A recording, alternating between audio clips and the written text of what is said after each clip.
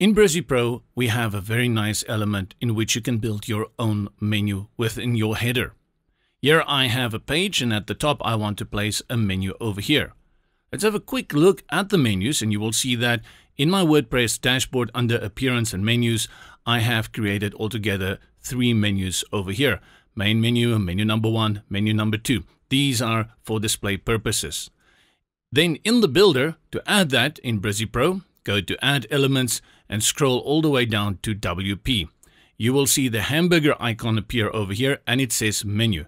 Click and drag and drop it where you want the menu to appear. Click on it and you will see styling options appear over here. But let's first set the menu that we want to use. To do that, go to the settings options over here, click on it, and then again to the hamburger icon. When you click on it, you can select the menu that you want to use. I will say maybe menu number 1, or let's go for menu number 2. I also have the option to display this as a hamburger menu on my desktop view. You can adjust the spacing like so. And then of course, if you want to do styling to it, click on the menu again and you can begin over here.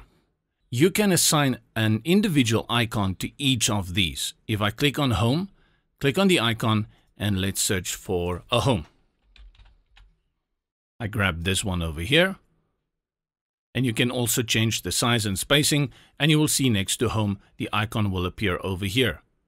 And you can do this, let's say contact over here, icon, let's look again for contact. Let's use this one.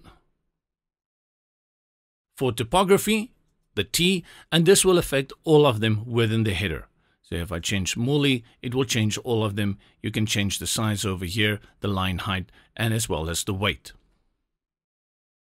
Let's reduce our letter spacing a little bit. That looks better.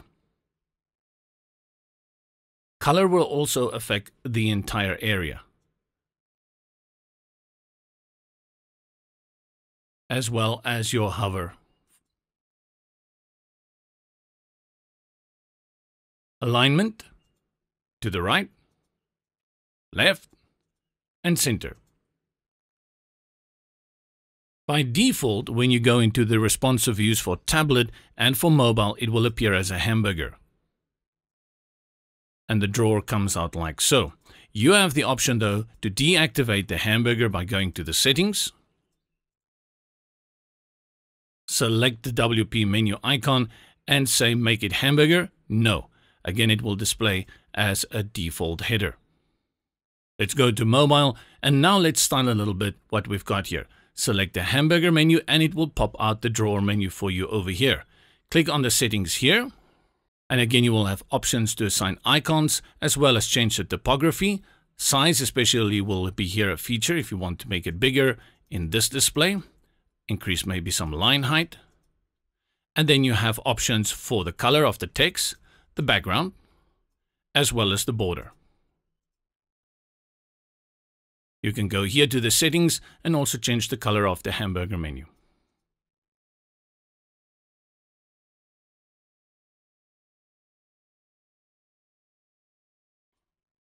Now you have a custom menu that is responsive to your mobile, to your tablet, and to your desktop. If you want to change the menu at a later stage, it's as simple as going again to your settings, WP menu, and select your menu over here. Remember, this is a Brizy Pro element, but we also have another element within Brizy Free that will also allow you to build out menus on your pages. For more tutorials on Brizy, make sure to subscribe here to YouTube, join us on our Facebook community, and visit us at brizy.io.